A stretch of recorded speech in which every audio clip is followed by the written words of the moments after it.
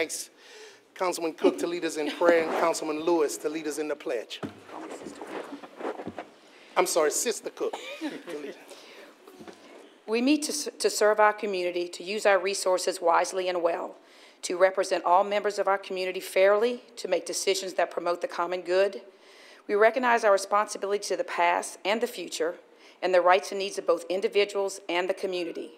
As trusted servants, we seek blessings on our deliberations and on our efforts here today. May we act wisely and well. Amen. Amen. I pledge allegiance to the flag of the United States of America and to the republic for which it stands, one nation, under God, indivisible, with liberty and justice for all.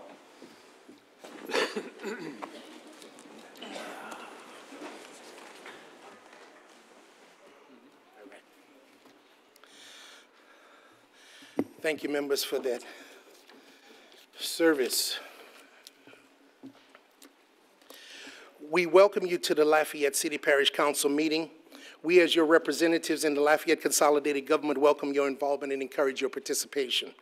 This meeting is a public hearing. If you wish to address the council on any item on this agenda, please fill out a blue request to address the council form, noting the agenda item number. The blue form is available to you in the foyer and should be submitted to the council clerk, Ms. Veronica L. Williams, seated to my left in the middle prior to the call of the agenda item. It is important to fill out the blue form completely and note the specific agenda item number about which you wish to speak.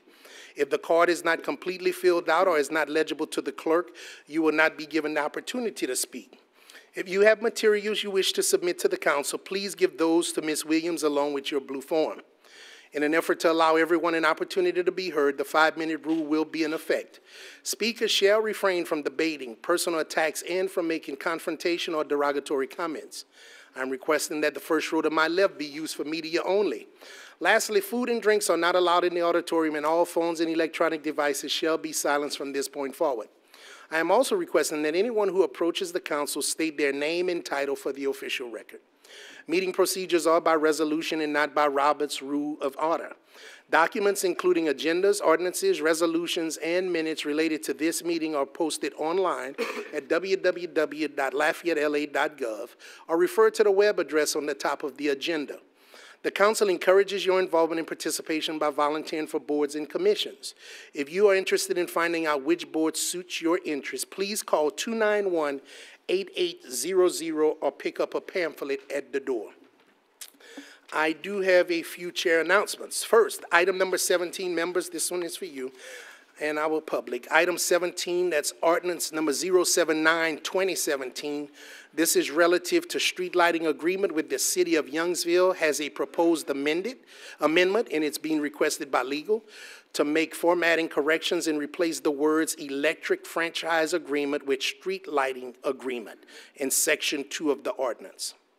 Also, item number 25, again, item number 25, ordinance number 091-2017, relative to the alcohol code, has a proposed amendment requested by legal to remove an extraneous or from the whereas clause to amend section 6-14C1 and C2 to add language except during the days and times of Monday through Sunday, 12 a.m. until 6 a.m. to amend section 6-14C3 with reference to the posting of notices on plastic cups, and to amend section 6-39C to modify the word retail with class B. That's a lot of activity. We're meeting our obligation by announcing it in advance. Once we get to that particular item, we'll talk about it in detail. Also, item number 14, ordinance 076-2017 on the Foreman Drive zoning matter. An amendment will be offered. That amendment will come from the floor from the member representing that district. Okay? I would like to wish Kyle Mansell, Lafayette Police Department Security for the council meetings, a happy birthday, which he celebrates on May the 28th. Kyle, happy birthday, man.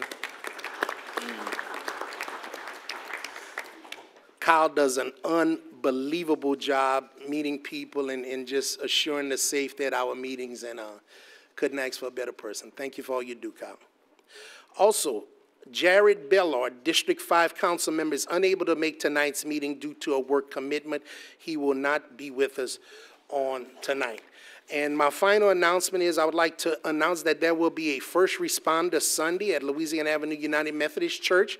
That's First Responder Sunday for all law enforcement, inclusive of the municipalities, state police, and other, as well as, of course, Lafayette PD, all firefighters and military personnel. That's at 2700 Louisiana Avenue beginning at 9 a.m. That's on May the 28th, 2017, a service in honor of first responders. Okay. Ms. Cook, do you have an announcement? Yes, I just wanted to give the Lafayette Parks and Recreation a little shout out. It's that time of the year and kids will be out for the summer.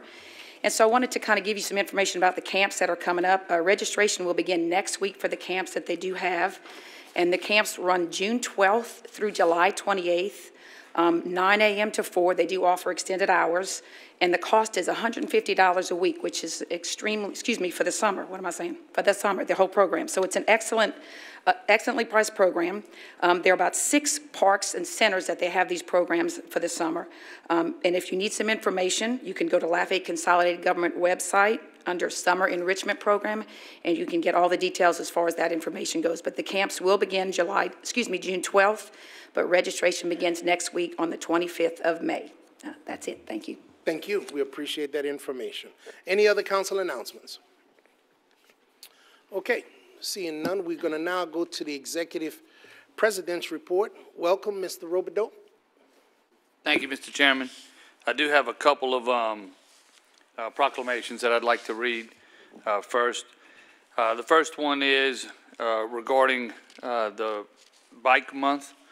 Whereas for more than a century, the bicycle has been an important part of the lives of most Americans, and whereas an ever-increasing number of Lafayette City Parish residents engage in cycling as an environmentally sound form of transportation, family-friendly recreation, and an excellent form of fitness, and whereas a safe cycling environment is a community asset, provides a key quality of life amenity that attracts new residents and businesses and draws tourism spending, and whereas in the Lafayette Comprehensive Plan Vision Statement, residents express their desire for bicycle-friendly streets and a healthful community that prioritizes investments in quality recreation opportunities, and whereas bicyclists and cycling advocacy groups throughout Lafayette Parish promote the benefits of cycling and work to increase public awareness of the rules, laws, and practices that reduce bicycle-related accidents, injuries, and fatalities, and whereas the education of both bicyclists and motorists regarding the proper and safe operation of both vehicles is important to ensure the safety and comfort of all road users. Now, therefore, I, Joel Robideau, Mayor President of Lafayette Consolidated Government, do hereby proclaim the month of May 2017 as Bike Month. I think Cidra's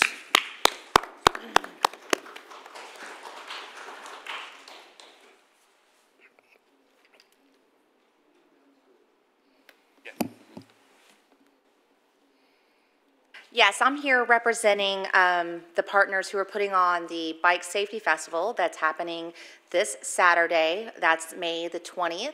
It's going to be at Park Sans Souci from 9 a.m. until noon. It's a totally free festival, and we invite bicyclists of all levels and all ages to come down. The festival is being hosted in partnership with Lafayette Consolidated Government, Bike Lafayette, and Broussard and Davy Law Firm. We'll be giving out up to 300 certified helmets for both youth and adults. We've also got other giveaways as long as supplies last, including bike lights and T-shirts. There's going to be, of course, it's not a festival without music and food, so there'll be complimentary food and there will be music as well. We're going to be also offering free bicycle registration through the Lafayette Police Department. When in the event of a lost or stolen bicycle, registering with the Lafayette Police Department ensures that it gets back to its proper owner when it's found. There will be also safety instruction classes and a giveaway of a $300 bicycle from Bike Lafayette. So We invite everybody to come out and participate. There's going to be a little kids obstacle course, so it's going to be a lot of fun. Also, the Ride for Rocks is going to be kicking off from the Bike Safety Festival at Parc Sans Souci. There's 2 levels. One's a long ride, and then the secondary ride is a family ride, and it's for anybody of all ages, and it's a fully escorted ride, and it's free. They just ask that you register in advance for that, and you can go to Trail to register. And then lastly, there is a bicycle lane cleanup immediately following the festival from noon until 3 p.m., and that's hosted by Forward Lafayette. So anybody that wants to help spruce up the bicycle lanes are also invited to do that. So lots of opportunities going on around bicycle safety, bicycle awareness, and recreation. So thank you. Hold on, Sidra. I think Mr. Conk may have something. Oh, Having a slight interest in cycling. Yes. Just wanted to remind everyone that this Friday is actually Ride Your Bike to Work Day. yes. So I'm inviting the council to join me. And I'm glad you brought that up because we'll actually be doing a no-pay bus day on Friday. The release will go out after the council meeting tonight in conjunction with the proclamation. And it's a great opportunity for cyclists to both ride and bus. It could be, there's no additional fee for bikes, and on this day it's free for everyone. So if you live far from a bike path or live far from a bus stop, you can ride your bike to the bus stop, bus to work, and walk the way. So multimodal transportation opportunities. Sidra, Yes, sir. on that note, and Bruce bring up a good point, but I heard somebody say they don't have a bike. We could work on that. I recently saw a program through the National League of Cities, and as it relates to transportation for individuals who do have jobs but possibly not yet able to afford a vehicle or do not take advantage of transit services of the particular governments. And I'm going to ask for your assistance on this. I'm going to forward it to you. There is actually a bike loaner program that exists, and Bruce, maybe that's something also you could assist with. And it may be something that could really resonate here in the Lafayette community, where people could actually, there are a pool of bikes that are available, and I know even without law enforcement, sometimes we come into possession of bikes that people don't claim, and there may be something there. So just in the spirit of bike safety, my issue is a little bit more severe. I have a bike, I don't have a job. But in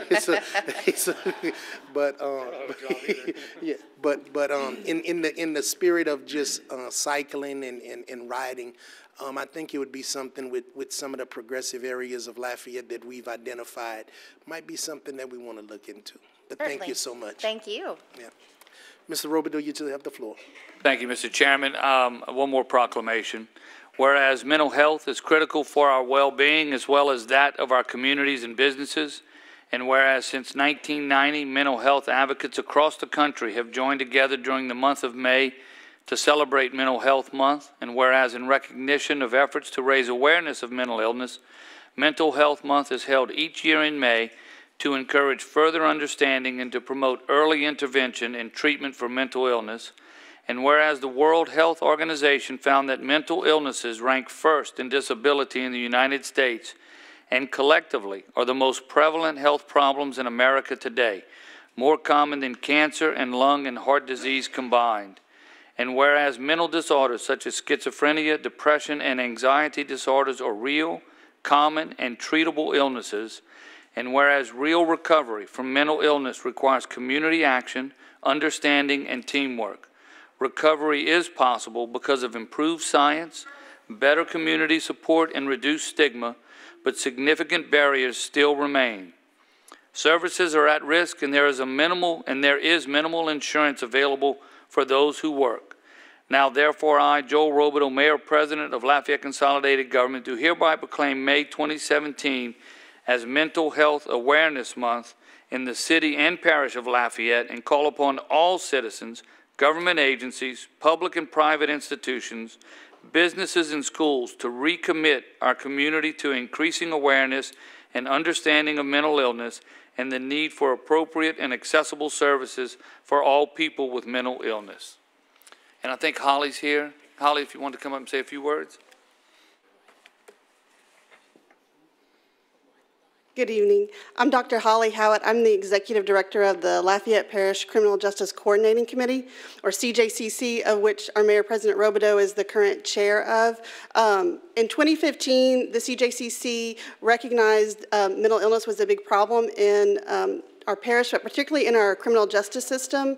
About 30% of inmates in the jail right now have a serious mental illness, and it costs taxpayers a lot of money, not to mention that these people do not get the treatments that they need. So we've been working together with law enforcement agencies across the parish, public mental health agencies and community agencies and patient consumer advocacy groups to work on this problem. And I just want to highlight real quickly 3 projects that we've already gotten underway that have gotten national recognition. One is our crisis intervention training for law enforcement officers. This teaches officers how to respond and de-escalate situations with an individual that's in mental health crisis. We had our first training in March, and we already have 2 more trainings scheduled for this year. Law enforcement officers are very happy with this, and I think it's going to really help. The second thing is a group partnership with agencies such as 232 Help, St. Bernadette's Clinic, and Acadiana Cares have come together to create the Crisis Connections Center, which basically allows officers of the public to refer people that are in mental health crisis so they don't end up in jail or the ER. In the first quarter, it looked like we had 63 face-to-face counseling sessions with about 28 individuals, and we're able to refer them into more appropriate long-term treatments. It was very successful. The last thing I want to talk about is what we call our Familiar Faces staffing, which we started 3 months ago, and it brings law enforcement agencies and public mental health agencies and other places like the jail together to look at what are the treatment plans for high-need, often homeless individuals. We have our top 10 list. It was primarily homeless people downtown that were what is called treatment resistant. They didn't really want the help that was offered. And so to date, out of the 14 people that have been identified, about 30% of them are into long-term care, and it's been very successful. I want to come up and take a picture.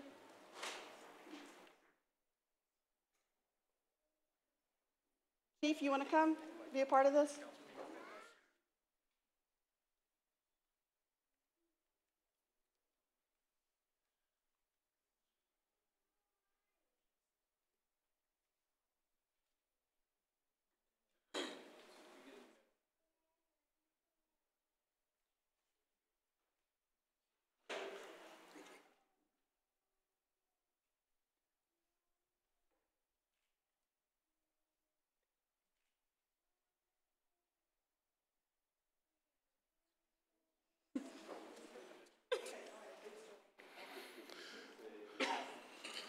Joe, if you just stay down for a second, we want to recognize Terry. Chief, if you could stay up front for a second with Mr. Robideau. And I see Terry is here. Terry Uval, if you could come forward. Did I miss any other directors? Carly, I'm sorry. Carly, if you could come forward, please. And Veronica, would you go down and represent the council, please, as the clerk? Mr. Terrio. Yes, one thing we need to do, Mr. Carroll, if you don't mind, could you come up here? I have a quick question for you.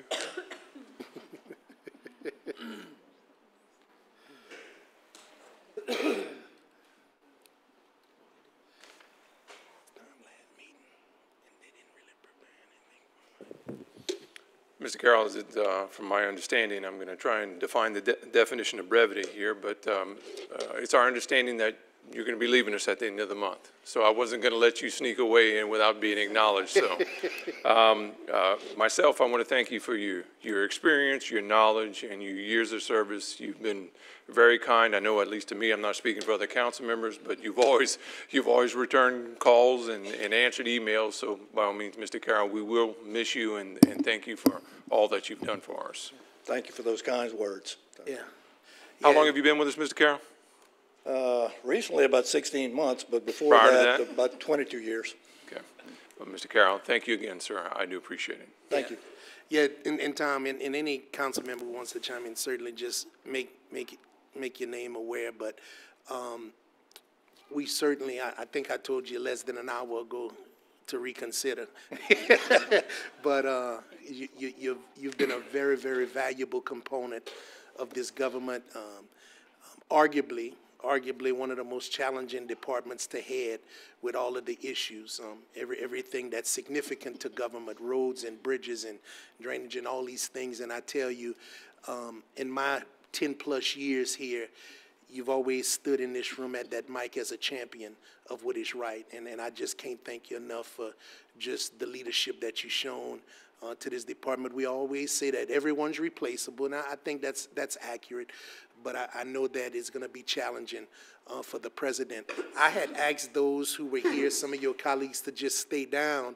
And, of course, we're going to ask Mr. Robideau to comment once he go back to his chair. But I just asked for ceremonial purpose that they stay down. I know these are people you work with weekly and, have to communicate with often, and the leadership of this government. So certainly in the church, we offer the right hand of God. So if y'all could definitely at least shake his hand, do something. But take a picture, something. But we just, in time, we want to hear from you as well if you have something to say. Chief, I asked for all director. You just came in. You may, oh, he was already up here.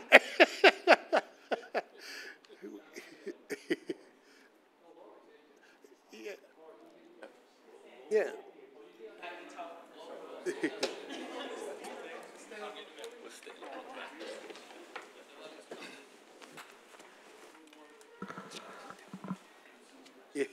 Yeah, Lord.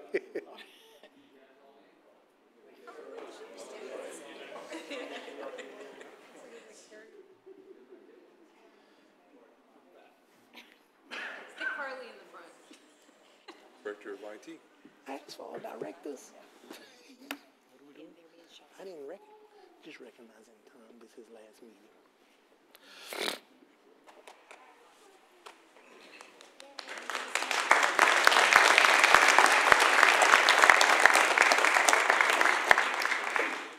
Yeah, I just want to thank everyone involved, thank God. And it's a team effort. I'm just part of the team, and I've always looked at it like that. And we got a very talented group in Public Works and throughout the LCG. So it'll continue. It'll run. So offer my assistance in any way I can. After I leave, I'll be home, and I'll change my cell phone number, though. But I'm not going to answer any calls from Joel. But anyway, but I appreciate that. Administration's been just absolutely wonderful working with these guys and this entire council, legal staff, and everybody out here. So it's been a good ride. Joel. Thank you, Mr. Chairman. And let me just say, Tom says it's a team effort, and he's just part of the team. But it's kind of like Tom Brady getting up there saying it's just a team effort, Tom, you did me a huge favor, as everyone I think here knows, that during the transition, as I'm trying to put together a team, I snuck you off to a room and begged you to reconsider retirement, although this morning he said he's not retiring, he's quitting this time. Last time he retired, and that didn't work out well. So I can't tell you how much I appreciate your willingness to come and bail me out of the jam that I found myself in, and trying to hire someone in a few short weeks for what is the meat and potatoes of government, the Public Works Department. And so thank you for staying longer than what we had originally agreed to. I appreciate everything that you've done. I appreciate the fact that you are willing to come and help us through this next transition. And everyone is replaceable. You're going to be incredibly difficult to replace. But I'm at least comfortable in knowing that you are in Lafayette, and I will make sure to have one of the councilmen call you and not call you myself to make sure you answer the phone out of obligation. Thanks for everything, and I appreciate it. Appreciate that to everyone. Thank you. Thank you.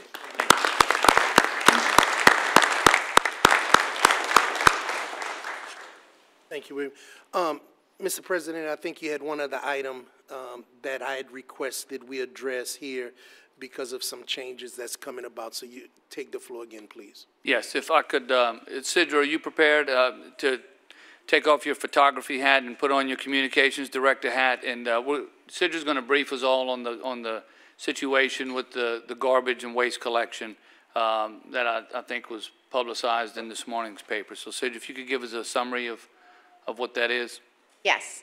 So as everyone at the council is aware, there is going to be some changes coming down the pike with regard to waste collection services for delinquent citizens in the unincorporated areas. Again, I want to stress that these citizens that are potentially facing interruption of trash collection are delinquent, and they're only in the unincorporated areas of the parish. These citizens who are delinquent have received at minimum 4 notices from Republic Services, and they are now what is considered probably a closed account, and some of them could have been receiving continued trash collection for quite some time beyond that 90 days, 120 days, even though they haven't been paying. So Republic has come to the conclusion that they need to go ahead and make those stop collecting the trash for those people. And this comes as a matter because it is mandatory. It's a local ordinance that residents in the unincorporated areas of the parish sign up and pay for trash collection service as a issue of public health. It is also, I want to point out, a revenue component for people in the unincorporated areas, not just in the unincorporated areas, but with the trash collection contract. LCG receives a little over $350 a month for each bill that goes towards a waste assessment fee. And if we take together all of the people in the unincorporated areas that are potentially facing this interruption of garbage service, it's quite a significant sum of money that should be owed to LCG as well. So it's a budgetary issue beyond just a public safety issue. It is about 4,000 people, and Republic will be rolling out this interruption of service beginning tomorrow with the Wednesday customers. The unincorporated customers are only serviced on Wednesday, Thursday, and Friday, so we're looking at those 3 collection days. For people to get current, it's relatively easy. They just need to go to republicservices.com, or they can call the number to get themselves back up to speed. I want to point out that Republic is being pretty fair with what people need to do to get current. They only will be required to pay a quarter of back service, regardless of how long they haven't been current with their bill and have still been receiving that service. So it's going to be approximately $75 per account for people to get current with Republic Services, and then they can get right back on. It's possible that some people may have, sort of moved into this situation. There was a can there. They didn't know they needed to get service, and so it's possible that people might find themselves in this situation. If you find yourself, put your can out on your day and you don't get service, you need to call Republic Services and find out what the situation is. You can report it. It's possible that it could just be a missed pickup, but there could be an issue with your account that possibly you're not even aware of. And so those are the issues that we're kind of facing, and we will be handling it as we're trying to communicate it as broadly as we can so people know what the issue is, know why it's an issue, know how they can resolve the issue, and they make sure that they're not finding themselves in a situation where they're unable to take care of their solid waste. Mr. Terrio? Yes, quick question I have. How long do they have to be in arrears before their trash can will actually be picked up, or is that even done? Right now, Republic is not picking up trash cans. Their hope is that people will go ahead and get current, and they'll begin collecting right away. So right now, Republic hasn't set a timeline or a deadline on when they will take those cans back, and they'll just stop collecting the cans at this time. We just want to make sure, because naturally these people who are not current are going to put their trash at the road, a full trash can. It's not going to be picked up. We want to make sure that trash doesn't end up on the side of the road, on the highway, or somewhere else. Yes, sir. That's dumping and how people are going to manage their trash is something that we're definitely concerned about, and we will be monitoring that, and as will code enforcement. Okay. Thank you, ma'am. That's all I have. Thank you. Any other? Mr. Lewis? So you say it's roughly about 4,000 people in the unincorporated area, correct? That's the number that's being reported to us for delinquent customers. So Yes, it could sir. be only, say, one person want to bring themselves up to date, the service will continue just for that one person. Correct. Service, if only one person decided that they want to go ahead and take action and get themselves current with their account, they would begin receiving service again. There is a list of potential actions that could be taken for anybody who decides to not become current, which includes additional fines, an injunction, all the way up to jail time, but that's a pretty extreme case. All right, thank you. Is that it, Mr. Lewis? Yes. Okay. All right. Sidra, thank you for the update. We appreciate it. Thank you, Mr. Robideau. And I know this has been an issue for quite some time. And again, the number was given for those listening. If you need services in the unincorporated area, please contact Republic Services Direct at the number that was provided. If you have any questions at all, that's the best possible number to call to get all of your issues addressed, and hopefully these can be resolved relatively easily. Okay? All right. That's all you have? That's all for me. Okay, thank you.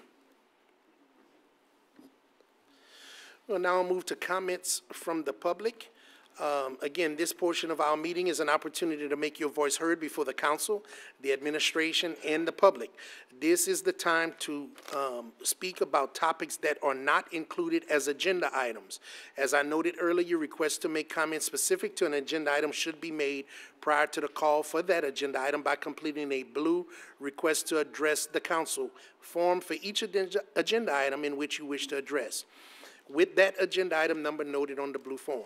Please, we request that all matters regarding specific city parish employees be directed to the administration and that they not be addressed at this public forum.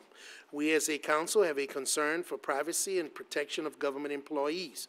With that said, however, if your concern is not resolved in either an expeditious or satisfactory fashion, there are other avenues which you can pursue, and we ask that you follow what the council offers at that time.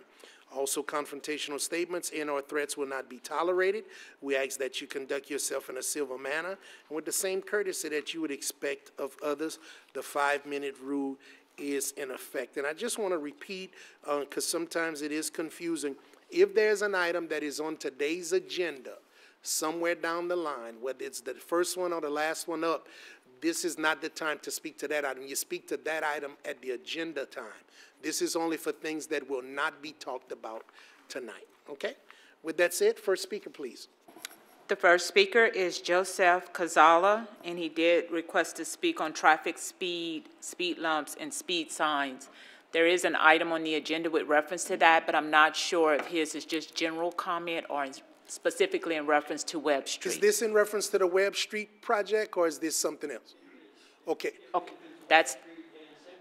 Okay. Yes, sir. So that'll be at the agenda item, okay? So that's item number 22. That'll be item 20, and he signed up for that one as well? We'll put him at that one. Okay, they'll put you on that item for that time, okay? Next speaker. Janae Gosson. Gosson? Ms. Gosson? Yeah, yes, ma'am. Either mic. You could go, as you approach either mic you would like to use is fine. You could pick that mic up for yourself, ma'am. Oh, okay, thank you. I'm here to talk about there being more transparency needed in the LUS decision-making. There is a $100 million bond for a new power plant coming up, and the current plants we have are not being used even close to their full capacity because it's cheaper for us to buy the energy from Texas. So, and the one that's being proposed that we built isn't even the most efficient form of power. It's not the most efficient form of power plant we could be making. So there's really not much of a point to be making it. And we have currently no renewable resource plan with LUS, even though renewables are the cheapest to buy. We should be getting more people to work and live here, and I think moving forward with bold new strategies like committing to having more renewable energy would definitely bring in more people, bring in more businesses. Georgetown, Texas was able to do it. They're 100% Greenberg, Kansas, they're also 100%. So this isn't just, you know, places in California or in Iceland. These are little tiny towns. This is Texas. You know, they're able to do it. We can at least say, well, we can at least have this plan to move forward on that. Not even necessarily 100%, but at least have a commitment. So I want to say to hold off on that, the new power plant, and let's instead focus on what we can be doing about renewables as in diversifying our energy in general. That's it. Thank you. Next speaker, please. Next speaker, Larry Judge Glover.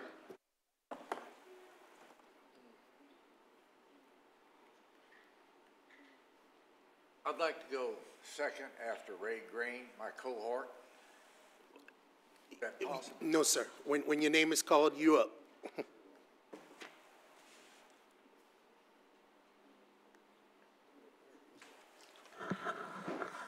Good evening.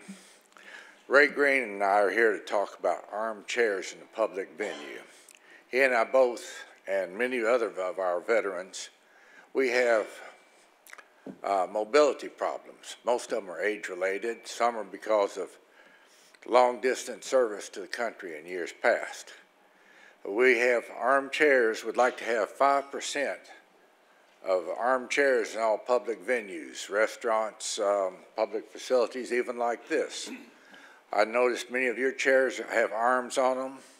Just as an example, and not to embarrass anybody, if you put your hands up like this and try to get up without the arm, using the arms, is it possible? Can you do that without pitching forward or embarrassing yourself? We don't like to do that. Several years ago, this council passed a statement that it would be a good thing to have, but nothing's been done since then. So we're trying to get things moving along the line to get this done. It's just problematical to get up, and these bucket seats here, so to speak, you know, you're not supposed to bend your leg over 9 degrees when you sit. Well, I found that my legs are bent something like 27 degrees when you sit in it, because you sit down like this and then the knee goes up higher and all the weight goes back on the back of the legs, restricting the blood flow, and it hurts over a period of time. Every last one of you are maturing, and you're going to face this problem sometime in the future. I'd like to start resolving this now. Thank you. Thank you.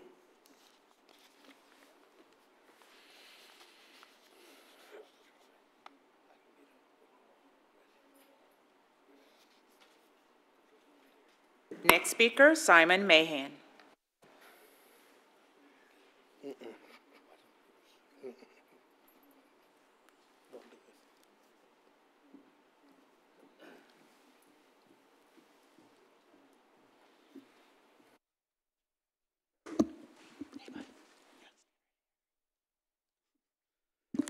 Good evening, I'm Simon Mahan. I'm a resident of District 2 and an LUS customer, and these are my boys. This is Jonah, he's 6, and this is Felix, he's 2. I apologize for Felix, he is eagerly waiting some M&Ms.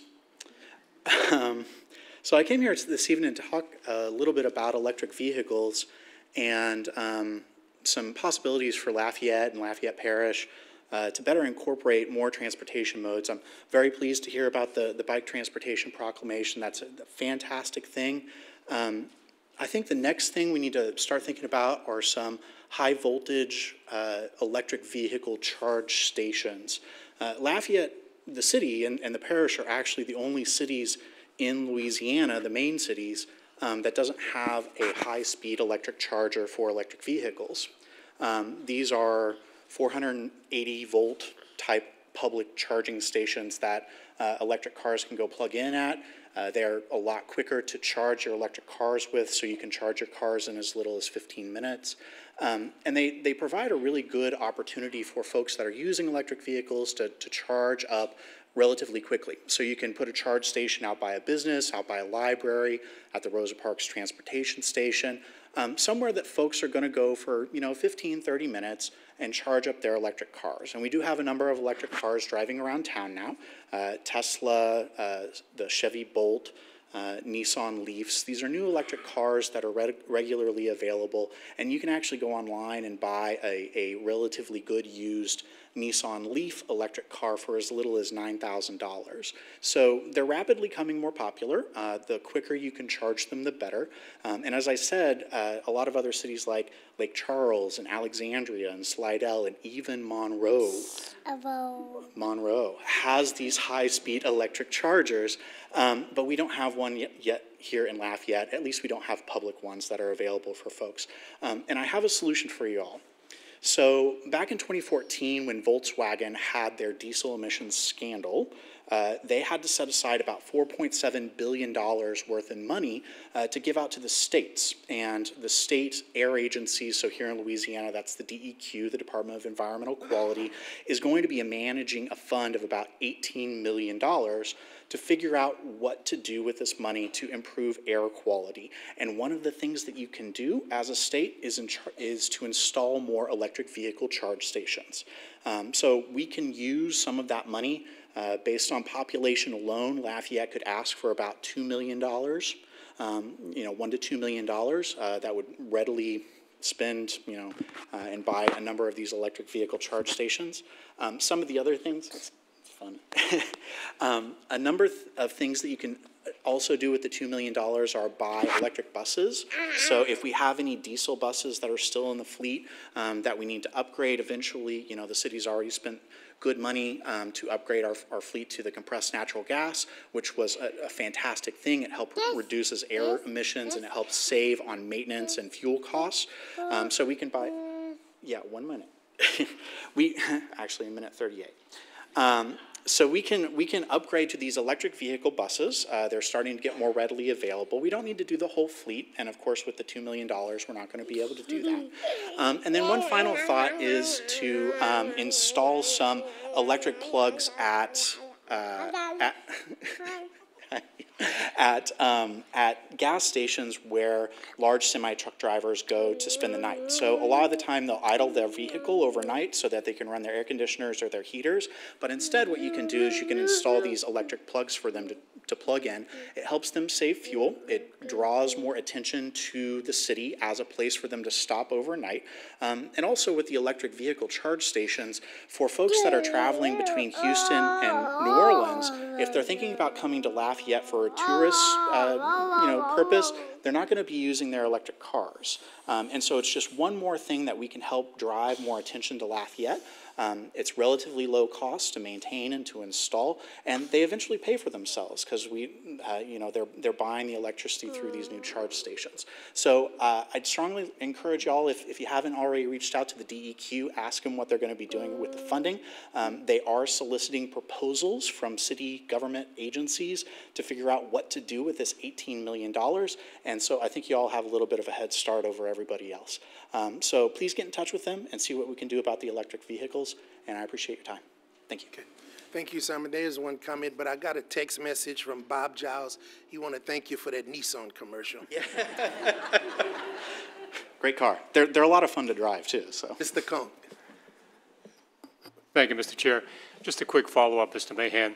About 3 weeks ago, Ms. Hebert and I had the opportunity to ride in an electric bus that was brought in for demo purposes here in Lafayette.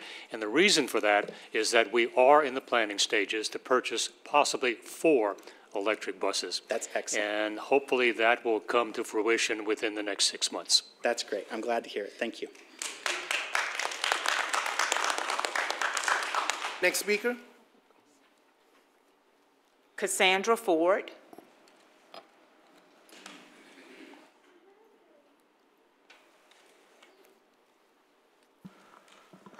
Kind of short, sorry. All right, so I am also here to talk about renewable energy and how Lafayette can try to incorporate that into our energy sources. So as one of my friends mentioned before, you all are thinking about trying to build a $100 million power plant that will be coming up in the budget later this year, but it's not incorporating any sort of renewable energy into that equation. And so you all use a model through LUS to try to calculate kind of how much energy the city and parish will be using and how many different power plants will be needed in order to cover those types of energy costs. But when you're using that equation, you're not incorporating renewables at all into the equation because they're, quote, unreliable or too expensive. And at this point, I think we've come up with enough technology that it might be a bit of an investment at the beginning to try to incorporate renewables into our infrastructure, but at the end of the day, it is the most cheapest form of energy that we have right now. And so I think it would bring Lafayette into the future if we were to try to invest more, some of that $100 million, instead of into a natural gas energy power plant, into some renewable energy, because that is the wave of the future. That's where energy infrastructure is going in our country. And it's definitely a more clean and efficient way to power our city. Further, we're part of the MISO power grid, and I think they already have about 14% of their energy source coming from renewables. And if we have renewable energy, even if we're not able to use it all ourselves immediately, it would go back into that MISO grid and actually help us in the future as we're so if we provide energy for the MISO grid, we're then able to compensate for energy uses when the sun isn't shining or when the wind isn't blowing through that power grid. And so I really hope you all are already going in the right direction with this, with electric buses, and you voted to add LED light bulbs to street lamps and stuff like that. And so I hope you guys can see the future for Lafayette with renewable energies and not just rely on our old technology and instead go towards the future. Thank you. Thank you. Next speaker, please. Matthew Isaac.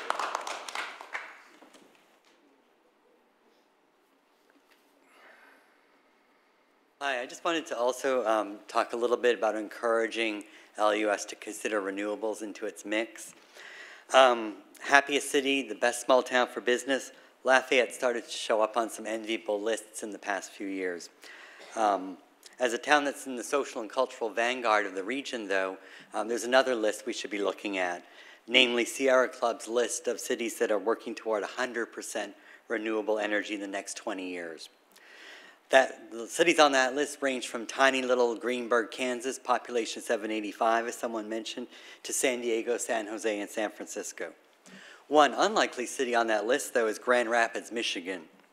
It's a good example for Lafayette to follow. Like Lafayette, Grand Rapids is a mid-size regional hub. Like Louisiana, Michigan's seen its fortunes go up and down over the years based on the vagaries of old energy. Unlike Lafayette, though, Grand Rapids is on track to move toward 100% renewable energy use by 2020, but mainly by reducing consumption somewhat and by investing in and building on solar energy. Grand Rapids saw the future early on, developing a comprehensive sustainability plan in 2006. They gave themselves 7 years to become 30% renewable. That means we could do the same by the middle of the next decade. We've made a start by recycling, as we've talked about, and by building some bike paths, encouraging bike transportation. We just did that this evening. Those are both elements in Grand Rapids' sustainability plan. Rather than investing in and building an old energy plant that may sit idle, let's ask the community to work together to develop a sustainability plan. Let's transition LUS from being an old energy provider into a new energy innovator. It's time to catch up to the future. Thank you. Thank you. Next speaker, please. Andrew Hebert, and for this item, he turned in 2 blue cards, one as a city resident and one as a parish resident. Still get 5 minutes in. Just 5 minutes, that's great. Because I want to invite everyone out there to watch the rest of the meeting. There you go. Because we will be presenting a demonstration of unequal treatment by this government. First of all, I'd like to know, are we consolidated? Because I see this on some vehicles, but I don't see it on all of them. Why is that? It says Lafayette Consolidated Government. Should it be on the city police department's cars, the fire trucks, park police, parish courthouse? You have it here on the old city hall.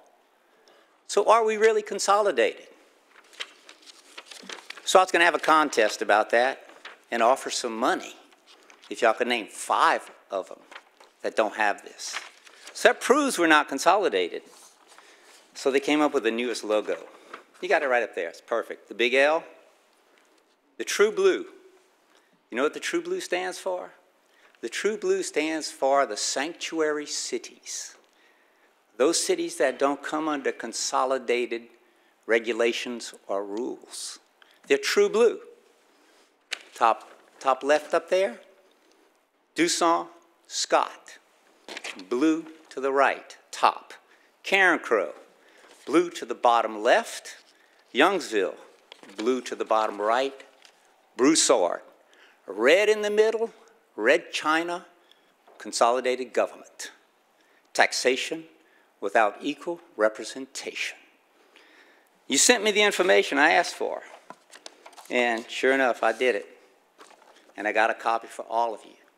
This is the breakdown of the number of registered voters by district, on the parish level, on the city level, and on the unincorporated level. And when you talk about the property tax resolutions coming up, we're going to talk about this. I'm going to show you what taxation and unequal representation is about. Oh, by the way, my name is Andrew Hebert. My title is Registered City Voter, Registered Parish Voter, dual voters. I put in a public information request for the tool, technique, ordinance, or whatever it is that says the Constitution requires you to absorb the city of Lafayette debts. I want to know where that is. I want to see how you did it. I also put in a public information request for the letter sent to the Registrar of Voters because I petitioned you to de-annex my property to become Lafayette Parish 1. According to the de-annexation process, you're supposed to send a letter to the Registrar of Voters to certify that I'm a registered voter of the property that I requested de-annexed. I also asked for a copy of the letter the administration sent, hopefully, to the tax assessor to get the property ownership certified that I own this property and that the assessed values of that property. So you can figure out if I'm the correct owner and I file the correct petition to have an ordinance placed before this council to have my property de-annexed from the city of Lafayette so I can become one with the parish where there is taxation with equal representation. I hope I haven't offended anyone. I'm just trying to bring you information that can provide us a future for the city, for the parish of Lafayette, because you are a parish elected council and president. And I appreciate y'all serving that time. And I know it's difficult, but hopefully together we can get out of this and be a much better community. Thank you. Thank you. Next speaker, please. And Mr. Chair, he did submit two Public Record Act requests, but one copy, and I'll get that to you and to legal for handling. Thank you. Next speaker is Ray Green, and he has submitted a handout.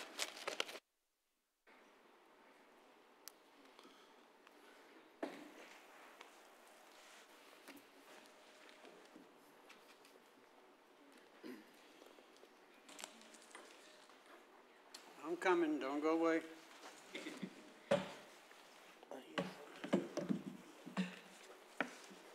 Good evening, ladies and gentlemen. My name is Ray Green. I live in District 6.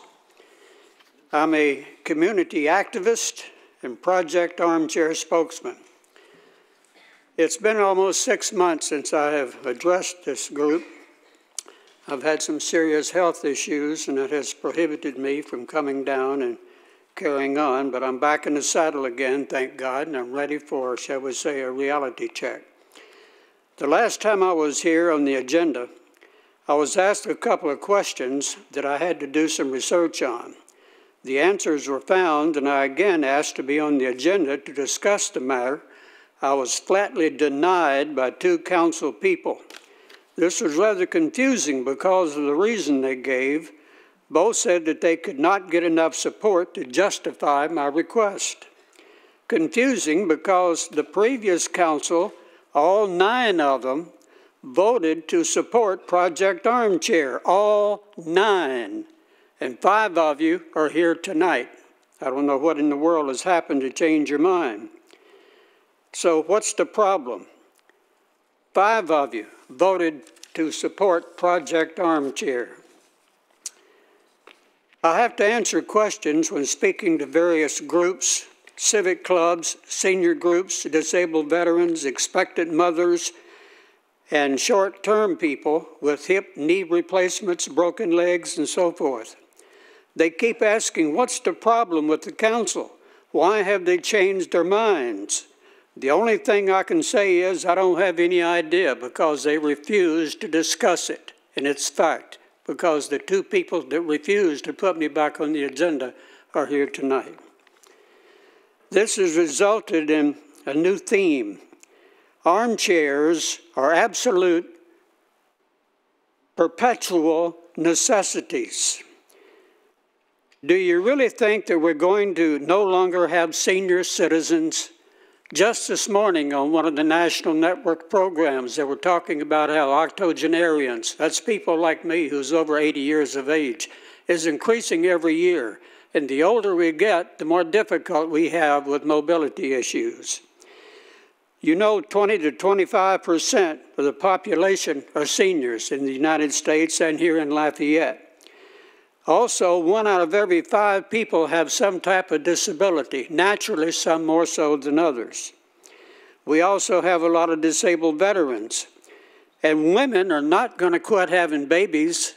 That's perfectly obvious. I've spoken to several ladies' groups, and 85% of the women say that they have had difficulty in getting up from a chair with no arms during their 7th, 8th, or 9th month of pregnancy. One lady said, look, if you want to know how it is to be pregnant and can't get out of a chair with no arms, sit in the chair, put a 25-pound watermelon in your leg, and try to get up. So armchairs, again, are absolute perpetual necessities, people. As long as we have civilization, we're going to have a need for armchairs, and we're only asking for 5% of the seating capacity. And it's not going to cost this council 1 penny. It's not going to cost the government 1 penny. I am presently working with legislative assistants from Lake Charles to Lafayette to Washington, D.C. I've been promised a meeting with the Louisiana State Senator, State Representative, one of them that we've already gotten a law passed, stating that all future government entities must have at least 5% of the seating capacity with arms. That is now a state law, thank God. Also, 2 United States senators and a United States representative, as soon as they return to Lafayette, they're going to ask, are you getting any resistance from anybody? And I'm sorry to say, yes, I am. The only resistance that I have gotten in speaking to hundreds of people is this group right here, and I cannot understand why. I've spoken with groups, clubs, private agencies, disabled veterans, and the only group, again, that seems to give me some type of resistance is the Lafayette City Parish Council. And to me, I can find no justification. I have never, in all the people that I have spoken with, I've never had one person to raise their hand and say, I can give you an objection for not having these armchairs for 5%. Not one person has done that. But we've got 9 here that have done it. And it beats me why that is. I don't know. It's confusing indeed. Your time is up, Mr. Green. Yes. Your time has expired. May I have another 30 seconds? No, sir, we don't give expanded time here. On occasion you do, sir. No, not under my watch. So thank you very much. Was that the final speaker? I still need to be put on the agenda for next time. Boone Gilbert.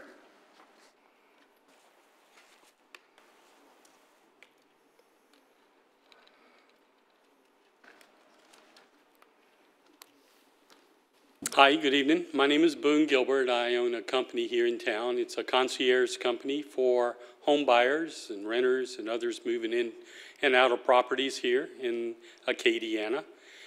You brought up an interesting topic a little while ago on Republic services. and that there will suddenly be a cutoff of their 4,000 delinquent customers. I wanted to prepare you for some problems that you're going to experience from those customers, as the hold time has dramatically increased over the last 60 days trying to get in touch with Republic to take care of accounts. The hold time used to be 4 to 10 minutes, and now it exceeds 45 minutes every day. We call them multiple times throughout the day, and it's always a very, very long hold time. Most of your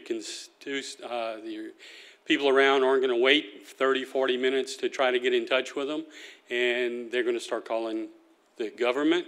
They're going to call you as council people. They're going to call the agencies, and they're going to have a lot of problems getting their services reconnected. So I just wanted you to be prepared. If you can reach out to Republic, which I have, I've talked to their vice president of operation. They consolidated their call centers from 105 throughout the U.S. to 3. So you're going to experience a lot of these calls from the 4,000 people that you represent not being able to get into Republic's call center. They already are exceeding way over their call limits, and if you add 4,000 more people on, it's going to be your problem. So I just wanted you to be prepared to get these calls, because they are going to have to come to you, because they cannot get to Republic. I can promise you that. We get them already. Well, you're going to get 4,000 of them now, Mr. Boudreaux, instead of just a few. So, and I deal with them every day. And like I said, we call them multiple times throughout the day, and there is no good call time. Even up till they say 7 p.m., they answer their phones, but they don't. So you're going to get the calls, and they are really going to be pretty mad because their garbage is going to be out front, and they can't get it picked up. Thank you very much. Thank you. Next speaker, please. Mr. Gilbert was the final speaker. We did have 2 citizens who signed in who did not wish to speak. One who signed in support of public participation in energy, and the second individual who signed in support of clean energy. Okay, all right, thank you very much. Now we're going to move to reports in our discussion items. Chairman, could you please read item number 6? 2016 Comprehensive Annual Financial Report of Lafayette Consolidated Government by Burton Coulter with Coulter, Champagne, Slavin, and Company. Okay, before we hear from Mr. Coulter, I'm going to go to Ms. Toops as Finance Director to just kind of lead us into this presentation, please. Mr. Coulter is here to discuss our audit for fiscal year ending October 31st, 2016. We have a clean audit. We have an unmodified opinion, and he's going to go over some of the financial and operating results. Thank you very much. Welcome. Thank you, Mr. Chairman and members of the council. My name is Burton Coulter. My partner is Brian Jobert. I'll present some items. He'll present some of the others. And as Ms. Toops just indicated, we've just completed the audit for the year ending October 31st, 2016. It is an unmodified or clean opinion, the best opinion that a CPA could provide to you relative to an audit. We have no management letter comment that was required to be made, which is great. There was one finding that's within the report. It's 271 pages on the CAFR. There's only one finding, and it's an overlap of a finding that overlapped into this fiscal year. It was reported last fiscal year, but because it spilled over into this year, we had to report it again. But it's been resolved, so that's not a problem. So overall, a good situation, and now we're going to go over some of the results with the numbers. The first item, and we gave you a handout rather than try and flip through 271 pages of the CAFR. We gave you a separate handout, and it's labeled with exhibit numbers. And so we're going to use that, and I'm sure all of you have this before you. We'll start with Exhibit 2. And Exhibit 2 is the comparison of the city general fund and the parish general fund to 2015. and of course compared to the current year 2016. As you know in the charter, it's required that this government maintain two separate general funds when the government was consolidated. So the city general fund is maintained and the parish general fund is maintained. So let's start with the first two columns, which are the city general fund.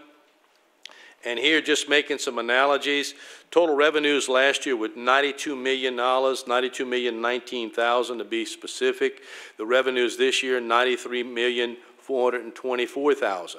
If you look through the list of items that make up these numbers, you can see the property taxes in the city went up from $21.9 million up to $23,100,000, so up about $1.2 million over the prior year.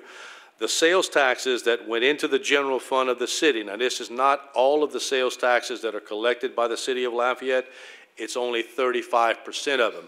And that's the mandated amount that goes into the general fund. The remaining amounts go into capital projects funds or into the debt service funds to handle the debt of the city. But the 35% portion that went in last year versus this year, you can see the reduction went from $28.8 million last year to $27.8 million this year. So a reduction of approximately $1.1 million. It's about 3.7% reduction in the city sales tax. Then you going on, you have the ILOT payment, which is about $23 million. The licenses and permits, intergovernmental revenues coming from the state, and on-behalf payments for salaries. This is the on-behalf payments for the police and fire that is paid by the state, but we have to show it as a revenue, and it's also shown as an expenditure within those particular departments. But anyway, the totals, and you can see all the numbers there. If anyone has any specific questions relative to any of these categories, please ask, and I'll try and answer those. Hearing none, the expenditures for the city, the general government expenditures very close to where they were last year, was $22.1 million versus $22.5 million this year. On the public safety, which is police and fire for the city, $54 million last year versus $56.8 million for the current year. As everyone is aware, there's a mandated 2% increase for the firemen's salaries. That is included in here. So of the increase from $53.9 million to $56.8 million, which is about $2.9 million, about half of it is in police and half of it is in fire. The public works spending in the city's general fund went from $36 million up to $37.4 million. And you can see the grand total of the expenditures within the general fund only of the city, $79.6 million last year versus $83.1 million for the current year. Excess of revenues at this line item was $12.4 million for the city versus $10.4 million for 2016. It was $12.4 million last year. Other financing sources, transfers in and out or transfers within the, from the general fund to other funds of the city, transfers out of the general fund are going to other funds of the city. And then you have internal transfers. You can see that number is $6.5 million this year, was $6.1 million last year. If you look, just slide over to the parish column, this is the allocation of the cost that is paid by the city that is reimbursed by the parish. And you can see it was a positive number within the city category, and of course it's a transfer out, internal transfer out of the parish general fund. So total other financing sources or uses, it's a net use of $5.6 million last year, a net use of $5 million for the current year on the city's general fund.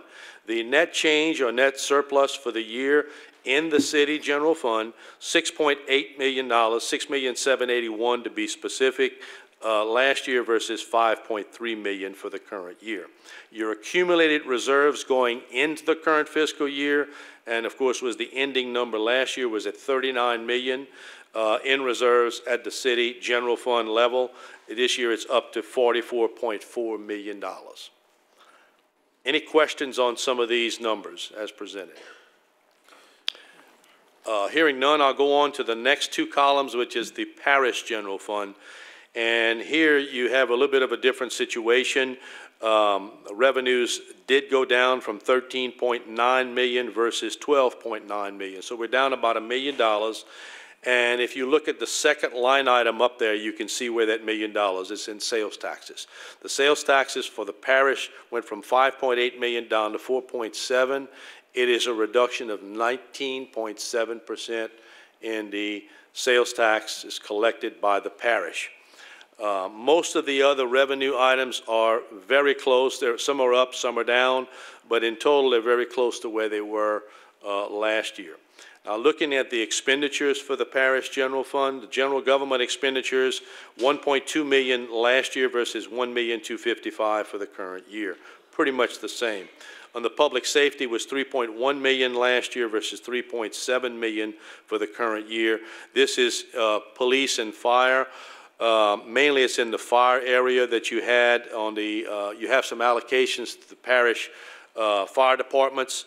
And of course, that's where some of this increase is stemming from. Public Works, we spent $88,000 at the parish level last year versus $65,000 this year. Culture and Recreation, $185,000 last year versus $135,000 this year. On the Health and Welfare, $161,000 last year versus $186,000 for the current year. Economic Opportunity, $50,000 last year versus $45,000 for the current year. Total expenditures for the parish general fund, $4.8 million was spent last year, $5.4 million for the current year. Excess of revenues over expenditures at this line item before the transfers, you were at $9 million in the general fund last year of the parish. This year we're at $7.5 million. And then from that, we're going to subtract out the other financing sources and uses. I've already addressed the $6.5 million for this year in internal transfers to the city for overhead purposes. And the total net transfers out of the parish general fund, $9.4 million last year, $9.6 million for the current year. And your change in fund balance, which is your deficiency for the year, last year was only $337,000. This year it is at $2,104,000. You can see your reserves at the parish level have dwindled. They were ended up last year at $3.8 million, subtracting out the $2.1 million deficiency for the year. You're left with only $1.7 million in the parish general fund reserves as of October 31st, 2016. So it's pretty much at a critical stage here, and we'll look at that in just a minute and take a snapshot. I'm not going to go over the total columns. They're strictly just additions of the two numbers here. But what I'd like to do is to flip back to Exhibit 1, which is the comparison of the snapshot or balance sheet as of October 31st, 2016 versus 15 on these two general funds. And I'm not going to go through each item, but you can see all the assets that are listed, being the cash, investments, and that's the bulk of what both of them have in their assets. Total assets of the city's general fund at October 31st, 16, $47.2 million. This year it was $41 million last year. Your liabilities, you can see towards the middle of the page, about $2.1 million last year versus $2.8 million for the current year. And your fund balance, which we just looked at, total fund balance last year was $39 million. We're at $44 million at 10/31 of 2016. Looking at the second to last line item that we've expressed down at the bottom, the approximate number of days of operating expenditures that you have available in the city's general fund. If everyone remembers, generally the good, kind of a benchmark, the minimum you should have is about 60 days, approximately 2 months of reserves. Well, you're much healthier than that in the city general fund. You're at 202 days. So you're about 3 times or better than 3 times what's required, which is great. Now, looking at the next column, the parish general fund, not so good. As we've pointed out, the total assets went down from $4 million down to $2.7 million. And of course, towards the bottom of the page or the second half of the page, the fund balance, as expressed earlier, went from $3.8 million down to $1.7 million, a reduction of $2.1 million from the prior year. And look at that same line item, the second to last line item. Last year, the parish general fund had 80 days of available resources and reserves. We're down to 22 days at this current fiscal year. again, required to be 60 days at least, and the higher the better, so you're only at 1/3 of where you need to be. And unless the situation has changed from where it was at October 31st, it's probably more critical as we speak today than it was then. So just wanted to point that out. But I don't think I'm telling you anything that your administrative staff and Ms. Toops has not indicated to you in the past. Any questions here? Bert, yeah. Yes, sir. Actually, I thought in the past we talked about a standard of 90 days, but you're saying 60 days of 60 operation? days is the minimum, Mr. Boudreau, but the higher the better. Right. We'd like So- to have it at least at 90, but 60 is what's kind of the accounting literature that you read that'll tell you that you should be. So for our appreciation, when we see 22, and that was as of October of 2016. Yes, sir. That what has happened since October to May, we could very well be at 5 or 6 for all we know. Right. But give an appreciation for that in non accounting terms. What are you telling the people who are listening the status of this government, this parish government, as it relates to these days of operation? Well, what's going to happen is basically when you're going to reach a point that you have really no reserves available, is you're going to start and begin to have, and probably already are having, some cash flow issues. And you're going to have a difficult time in paying your bills. Okay, Ms. Toops, you know. I just wanted to step in. Mr. Boudreau, you are correct. It's always been Lafayette's goal to try to stay at 90 days. Accounting literature recommends 60 days, but we have found here after Katrina and several other hurricanes and emergency events that in South Louisiana, we need a little bit more money available in our general fund. I was in the New Orleans area after Katrina, and there were parishes that were completely shut down for over 6 weeks. So they had no sales taxes, no property taxes, no revenue coming in, and they had to use the money in their general fund, what they had available for those events. So that is really the main reason why we strive for the 90-day level. Do you have an idea at this time? This report is as of October 2016, and these are the numbers as of then. Do you have an idea of how those numbers have been impacted since then, by any chance? It's going down. I'm expecting a similar result for the current fiscal year based on what we adopted in the budget. We ended the year a little bit better off.